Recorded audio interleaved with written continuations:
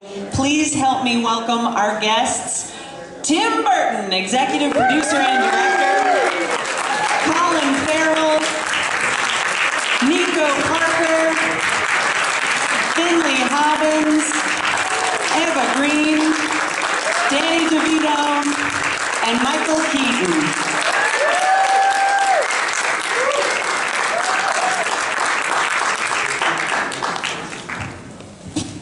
We'll get there. Watch this. No problem, guys. No pressure. Yes! He didn't fall this time. I didn't. Oh, God. Jesus. He's such a clown. Has anyone noticed how much Beto O'Rourke loves having a hand mic? He just loves having a hand mic. Is he in the movie? Who's that? Beto. Yeah. Beto O'Rourke. You mean that guy? The politician? It's going well so far, isn't it? Oh my, sorry, I saw a hand mic and it just reminded me. Welcome to the DeVito and Keaton show, where prank calls are a thing. I'll tell you another thing that I know.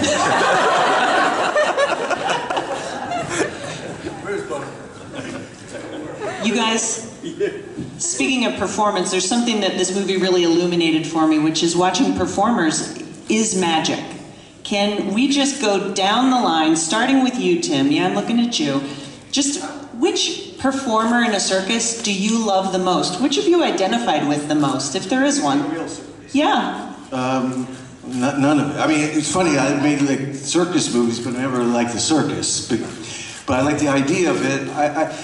I like the idea, that sort of concept when you were a child of running away to the circus. There's sort of just a phrase that sort of stuck with a lot of people, and I think that's the idea of, not the circus per se, but the idea of being with a bunch of other weird people from around the world that can't get regular jobs, kind of. Colin, was there a performer that you always loved more than the others? No, I've never seen a circus. I've never.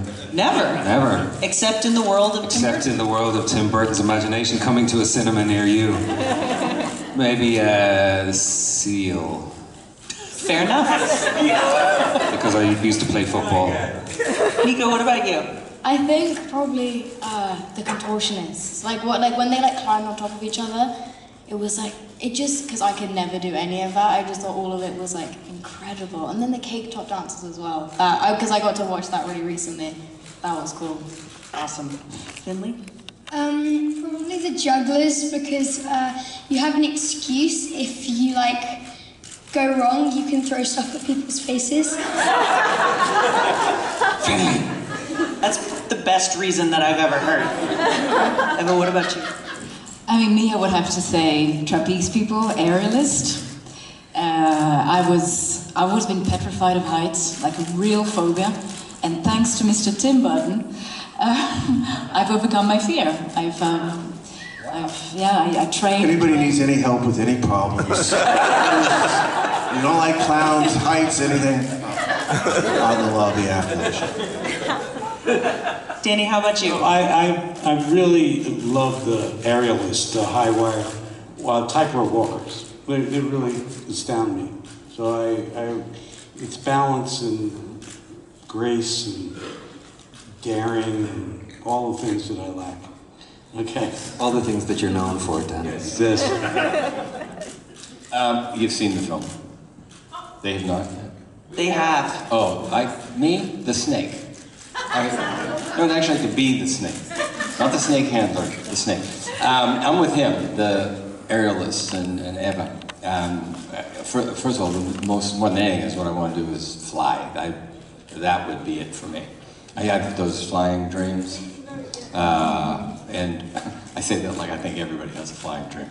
I think that's a relatively comment. accurate. Yes, but the aerialists do knock me out, and all that stuff, and the trapeze artists, yeah. You end up flying in movies, actually, more than most performers, too. Name one. Self-promotion. No, go ahead. Mr. Mom is what I was saying. Well, all right, besides that one. No, name one, because I know where you're going, and Tim and I are ready for this. Go ahead. Can you talk about what it's like to work with Tim Burton? I can, but here's the deal. You're gonna say Batman. It's like my own funeral. Let me leave the room. I know you hate this part, sorry. All the way back to you now. Everybody let's take it back to say Tim. something. I think he's brilliant. I think he's just a genius. And like his artistry is just astounding. You give a talented person like Tim a subject like Dumbo with all the great meaning and messages and metaphors. And what is he doing? Sends it off into the stratosphere, and he's one of a kind, and he's just amazing, and we love him so much. And we like to see him squirm. Come on, I gotta be buried in like 5 minutes. So wrap it up, will you? It's true. I'm sorry, you get sick of this. It's a rare thing to work with an original and to be in the thick of it, to be right in the middle of piece art. Really, we do have to stop this now because he is getting sick of this. But it's true. It's absolutely true. But there's only 4 or 5 more people left. Okay, so go ahead. Yeah, now this you will go really ahead. fast. This is no problem. Let's talk about actually you two being the newbies. This is basically your first films, right, you guys? Yeah. So you kind of had Colin Farrell there to shepherd you, which seems really fortunate. No shepherding needed, trust me. Nico be like, Colin, you're 2 feet off your mark. I did that, yeah. And so what was your first day on set like? Finley, take us back to that. Well, I can't really remember much from the first day, but with Nico, I remember one of the first days of filming. We were in our costumes, and we were just going in for like a costume check, and then we would have done, I think, one of the first scenes. And then Danny walked past, and we just did that, and it was 5 seconds, and each second felt literally like an eternity of just going, hi, how are you, hi, how are you? And then we met Colin, and then Eva, and then Michael, and then Tim, and it was just terrifying each time the first time. But then we So seeing you're spending time with Danny DeVito is like an eternity. Tim, let's talk about why Dumbo. What do you love about Dumbo? I mean, I just liked, it was just the idea of it, the idea of a flying elephant, a character that doesn't quite fit into the world, and how, somebody with a disadvantage makes it an advantage. So it just felt very close to the way I felt about things, and it was just a very pure, simple image that, like all the great old Disney fables had that kind of simple symbolism for real emotions. There are so many things that this story expands on, because the original, we were talking earlier, is only 60 minutes long. So what were some of your ideas as to, working with Aaron Kruger on how to kind of... Well, I just like the fact that it's obviously a very simple fable, very simple story, and it's hard about family, and what I liked about it was the human parallel story. This character Holt, who comes back from a war, doesn't have an arm, doesn't have a wife, doesn't have a job, doesn't have is trying to find his place in the world.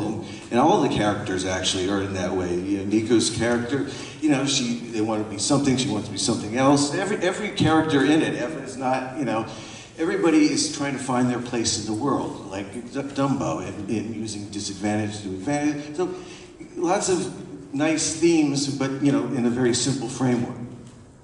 Colin, you've already said that there was no shepherding necessary for your movie kids. What were you doing on this film? As little as possible, knowing that much of the work was done for me and around me. He was lassoing dogs on his off. Lassoing pink poodles. You're safe, don't worry about it. I said poodles, not humans. Yes, indeed. And I left my rope at home. Moving on swiftly. I mean, I was playing, as Tim was saying, I think everyone in the character is at odds with either their past or what's going on in the present or both. And so I was playing a father who's disenfranchised from his kids, disenfranchised from a life that he left behind that's completely different by the time he comes back from fighting in the First War. He's physically a different man, he's lost his left arm, he's seen a lot of brutality. I mean, we don't get into all that psychological stuff so heavy because we want the film to be able to be received with the importance of the messages that are in it rather than hitting them all over the head. But my character's journey was one in just accepting his position as father, and how that meant that all he had to do really was get out of his children's way and let them be who they are. Tim, you mentioned briefly that this is, the Dumbo is about kind of leaving behind things that other people might perceive as a weakness and turning it into a strength. So I was thinking about a journey as an artist. Seems like it could be something similar. Eva, do you think that that applies to your work at all? Do you identify with that theme? Feeling like an outsider? Right now, I do. Yeah, I mean, I think you don't have to be an artist to feel like an outsider. I think everybody has felt at some point kind of a bit strange or different, and yeah, it's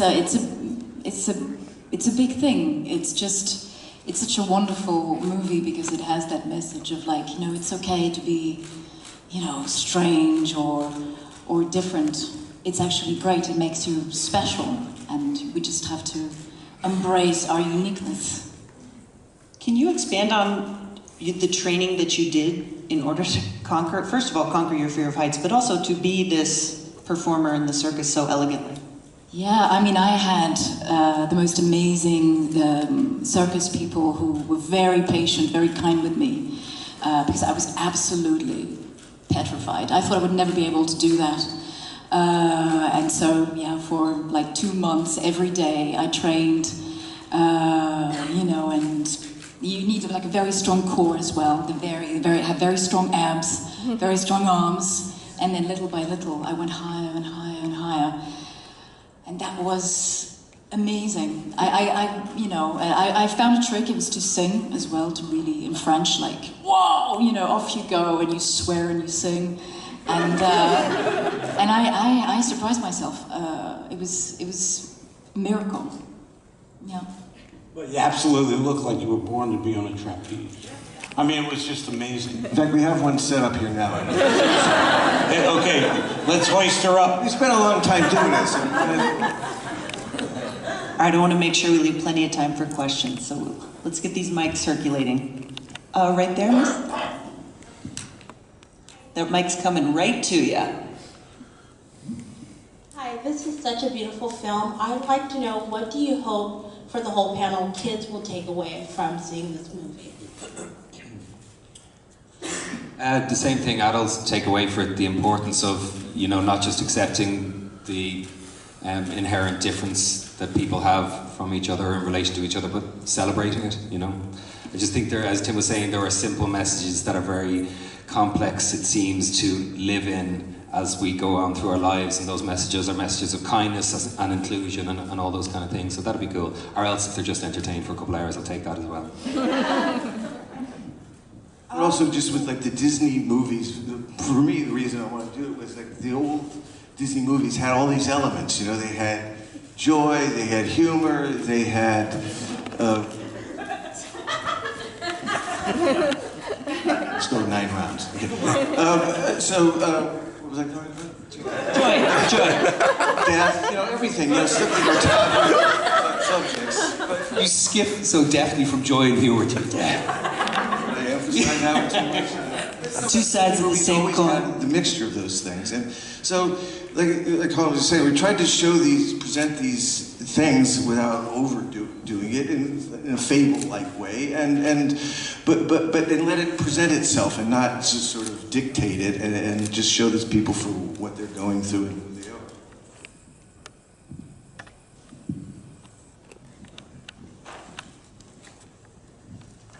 Mr. Burton, I'm a huge fan of your work. I love, it's a dream to speak to you, but I was wondering what draws you to a performer or an artist? What qualities do you look for, because you often work with the same actors? I know, especially these three beauties on the end. What draws you to a performer or artist? Well, it's very simple, and in this particular case, it's a few things. Oh yeah, they gotta hear you say they all look weird. No, well, there's a point, because Dumbo, you know, it's a heightened reality. So for me, there's two different things. There was one, because it's a weird story about weird family, it was very special to me to work with, you know, people like that I've worked with, Michael, Eva, Danny, and Colin. I feel like I've worked with him for many years because he's got the same kind of spirit. And meeting Nico and Finley, everybody, and Alan Arkin, having like a family, a weird dysfunctional family, like a film is, and like the movie Circus is, was just very beautiful and important. And the spirit of all of them really meant the world to me in terms of what the movie is. It was the spirit that they all put into it. And because it's like a weird elephant, I had one thing in the back of my mind, you know, all the people had to look kind of weird. Naturally. In a good way. And coming from an actual dysfunctional family, I felt like I fit. It's like Thanksgiving dinner.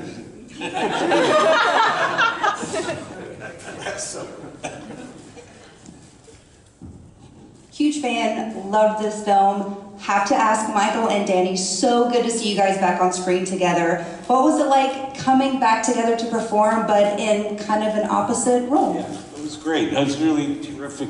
When Tim called a year ago or whatever it was and said he was making the movie, I was really thrilled to be able to be part of it. And then, you know, the joy factor went up through the roof when I heard that Michael was in it with me, and because we're part of the joy factor was the first thing he reminded me was he got to be the hero and I got to be the bad guy. He was just thrilled with that. You know, once in a while, how's it feel to be the bad guy? You know, him in the mask and the whole Batman thing. I mean, it's just too much for me. And you know, and me always being the, you know, gross penguin, you know, grunting and groaning and stuff. I was really so nice to be with him in the movie, and everybody who's in the movie with us all together. Like Tim says, this great family that he creates, and he is the, you know, we're all the weirdos, you know, but there is one really weird daddy on the end who's like pulling all the strings. So we're thrilled to be together. Welcome to the island of misfit toys.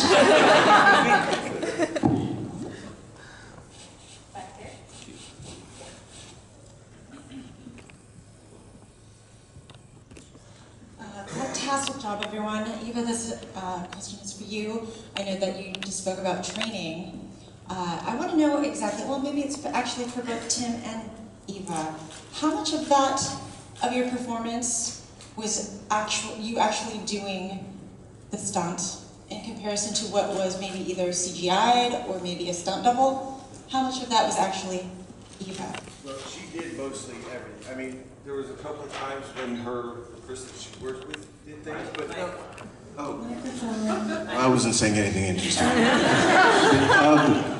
No, Eva did it. She worked, I mean, nobody really knows as people working on the movie how hard she worked at it, and she could do everything. I mean, there were certain cases where a person did it for her, but, you know, that's the amazing thing about her, you know, she was doing it, you know, and there was a couple of times that she couldn't do it for Yes, we had, my stunt double was Catherine Arnold. She's just the most amazing aerialist.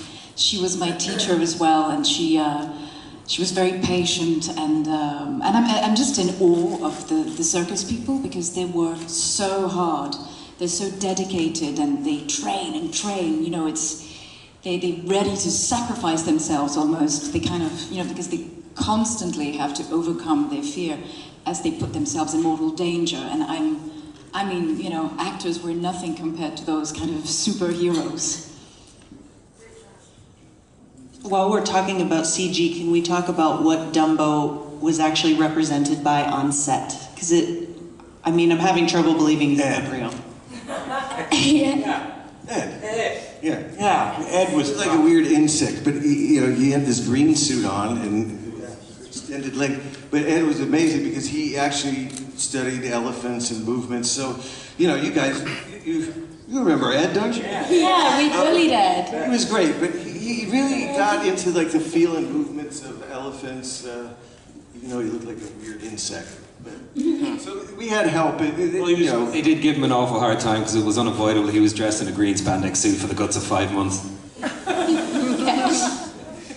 You guys got really close with that, right?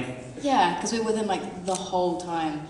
And then like, I think midway through, we found out that he was in Tarzan and could do like the ape walk. Oh my, we took such advantage of that. So when we first found out, we were like, oh yeah, it's cool. And then we were like, okay, do it. And then we were like, do it again, do it again, do it again. And then we were like, teach us how to do it, teach us how to do it. And that went on for about a couple weeks, maybe. No, we were like quite harsh on us, yeah. I used Daniel Day-Lewis for the scenes for me. You're going to see that in the papers, and it's going to be your fault. No, he's a friend. I asked if he'd come in and... I mean, we all know about his acting process, too, so I'm sure that was something to really behold. That's my point. Tim, do you see this movie as a companion piece that Edward Scissorhands, another outsider? I mean, I don't, not necessarily, except the fact is that theme comes up because I can't help it, you know what I mean? It's like part of your DNA, so it's not that I consciously think about that, but you know, it's just, you know, once you're branded that way, no matter how you feel, that's what, you know, that's the themes that keep reoccurring to you, because that's... It was Michael Keaton's wig in this movie. Yeah. Well, no, I was eating Kentucky Fried Chicken one day.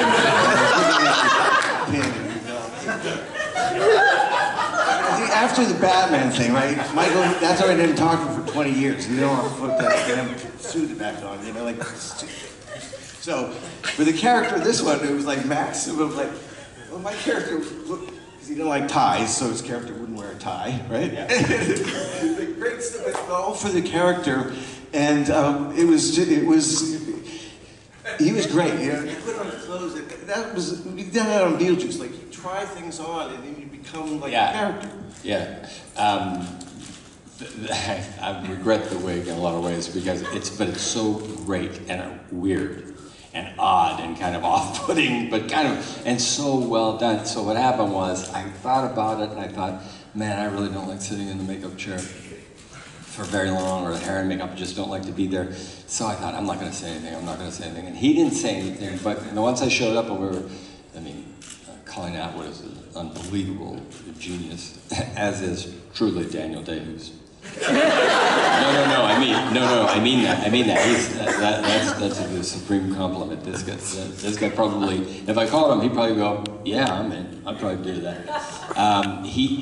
She's so unbelievable. So when I showed up and Tim was there, and he and I and Colleen were sort of, that's where you really start, and I'll bet Danny and Colin and everyone here will bear me out. That's where you really go from here to here with your character a lot of times. Once you feel the clothes, you start walking around it. I remember in Johnny Dangerously, I immediately knew where to go when I started getting them. So when I was there and I had in the back of my head, I thought, oh man, I'm not gonna mention the wig. Don't mention the wig. Don't say anything about a wig. And as soon as I said, hey, this is probably a dumb idea. What do you think about a wig? And his eyes lit up. I thought, shit. Now I gotta wear this stupid wig. But I dug the wig. And the wig was like, now has its own agent, by the way. But it's weird because it's like one of those like ones you buy like on Hollywood. Yeah. It's like, yeah. And but I put it on, and I actually felt really like better as a person. Weird. The microphone is coming down towards you. Everybody just really ponder that wig. Yes. Why don't you go ahead first? Caballero from Hollywood. For Tim, what was the biggest challenge as director and producer in working on Dumbo? Well, I think the weirdest thing on this movie was you have all these great... Oh, sorry. You have all these great actors. The biggest challenge, I guess, was you have all these people. You have amazing sets. Colleen, Rick, the art director, amazing. The only thing that's missing is the main character. You know, that's a very, very unnerving thing to kind of be going into something and you know what you want, you know what you're trying to go for. You can even see rough animation, but until it materializes, it's scary. You know, you just don't know. And so all these people are suspending disbelief for everything to make the main character there and believable. So I think that was the biggest challenge. And like I said, Dumbo just arrived about a week ago, you know, full finally. Okay, go ahead and pass that mic right over there. Thank you. Oh yeah. Big fan, Michael. My question is, he brought it up a little bit about Beetlejuice. Your character, for some reason, very much reminded me of Beetlejuice. The character in this movie? Yeah. Did you, by chance, go back and were inspired by Beetlejuice for this character? No, that's a lightning in a bottle kind of thing, I think, deal, that movie. That's unique. No, not really. There are probably certain things, I guess, Danny would probably feel the same way since we've worked with Tim before. There are probably certain things that you kind of just click into immediately right away, just in terms of sensibilities. But no, not really. I do like, you know, going to extremes, and so anytime you're with Tim, there's always that likelihood that you're gonna go to some kind of extreme, you know, in a look or something like that. Did Daniel Day-Lewis advise you to go extreme also? Right back there. Right next to you, actually, yeah. Thanks, great. Question for you, Tim, a technical question.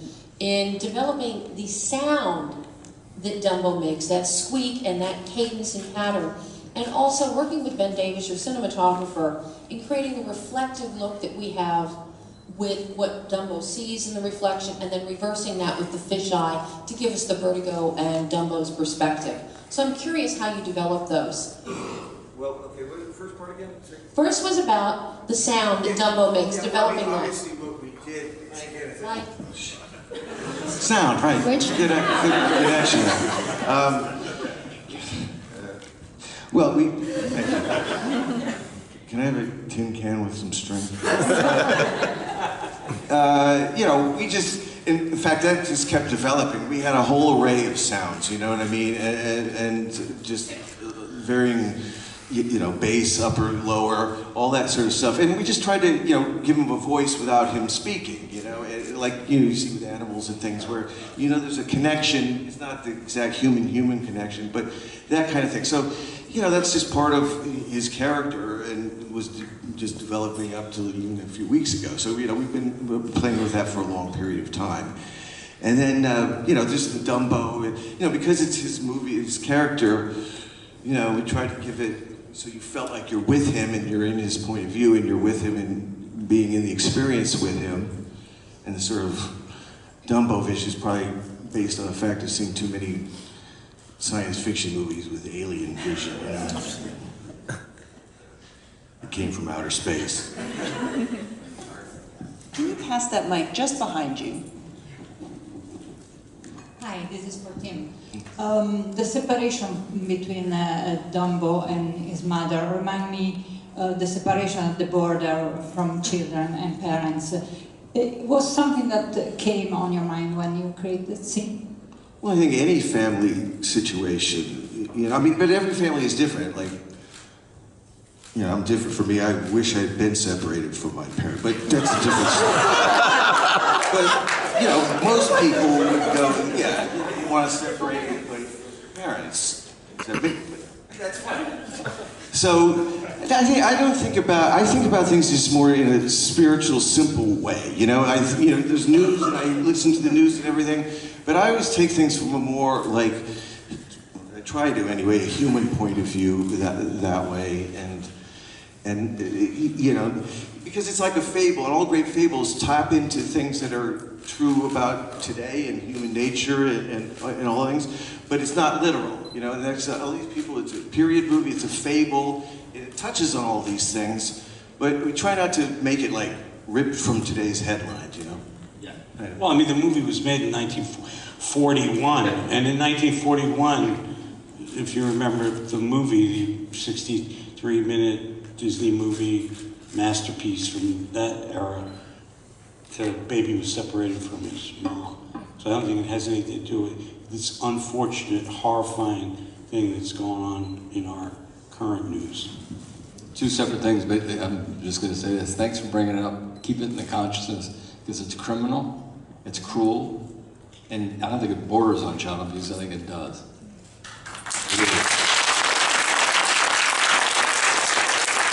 Right there. Send the mic right back.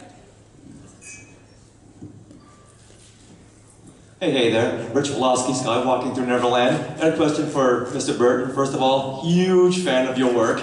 Now, is it me, or did I see Dumbo cast a bat signal shadow on their circus tent? I think that might be you. There's a doctor at the back of the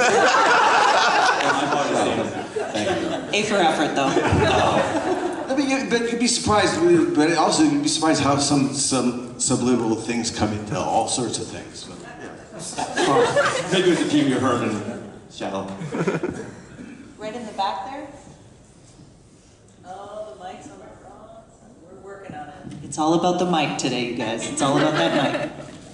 Thank you. It's a great film. I really enjoyed it. But I have to ask this.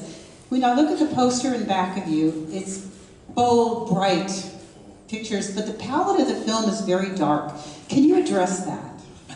Here we go well, again. Maybe you saw a bad print of the film because a dark print. No, well, I mean, I can't hear or see, but to just, I mean, to me, this has a. It's very bright for me. Yeah, me too. I know. What about you guys? Yeah, no, I actually. Mad splashes of color. See, I don't know what I'm talking about because I've been like things that's light, it's too light, it's too dark. No, light and too dark. I think there's a tonal shift throughout the film. I think the first half of it is more in keeping with this, and then it gets a bit darker with the introduction It's like weird of Michael's character. Dreamland. You know, the color palette changes in Dreamland. It becomes a bit more oppressive, a bit more dark, a little bit more sincere, even though it's beautiful and even more elaborate than what we came from. There's a weight to it, and then at the end, it ends up, you know, where it ends up. But I don't think that's. And then, you know, at the end. Film is 24 frames a second. And I feel we should get onto the marketing department. I understand that the way film works, half of the time you're in the dark. Marketing. That's right. That's right. That's exactly it. 24 frames a second, that shutter opens and closes. So half of the time you're in that theater, you're in the dark. Looking out at this bunch, I think you belong there. It's physically the most beautiful movie I've ever been in. I'm just going to say that. It's unbelievably gorgeous. It's me. Back in the corner there? My question is for Mr. DeVito. Thank you very much. There's been a lot of discussion about how there's a sort of eccentric troupe in the narrative of the film and on stage right now. Very eccentric. I'm curious, as the ringleader, was any of your performance based on Mr. Burton? Oh, well, everything I do in the movie is basically fed to me through the insane mind of Mr. Burton. I mean, I feel like, you know, I felt really great to be Max Medici and be part of this insane family. The great thing is that it is a family, and it is, you know, Max trying to keep everything together and keep all the elements up in the air. Tim just works 24/7 when he's making a movie, keeping everything going, keeping the plate spinning, keeping all the balls in the air, keeping everything moving, all the moving parts congealing, you know, everything going together. So I feel like he's an inspiration when we're on the set and pushes you to new heights. And making Tim Burton uncomfortable is how we're going to end this today. Thank you so much. Please help me thank Tim Burton, Colin Farrell, Nico Parker, Finley Hobbins, Eva Green, Danny DeVito, and Michael Keaton.